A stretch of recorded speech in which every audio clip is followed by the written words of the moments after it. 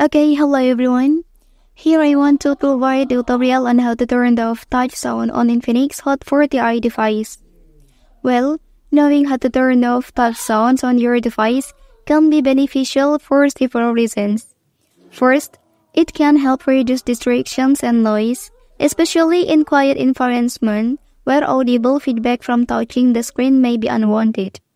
Second, disabling touch sound can conserve battery life by reducing the overall audio output on your device.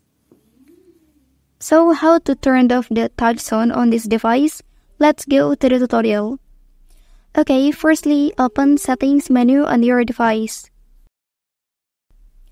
Okay, so now select Sound and Vibration.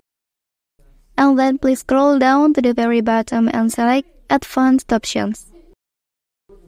Okay, so here look for touch sound.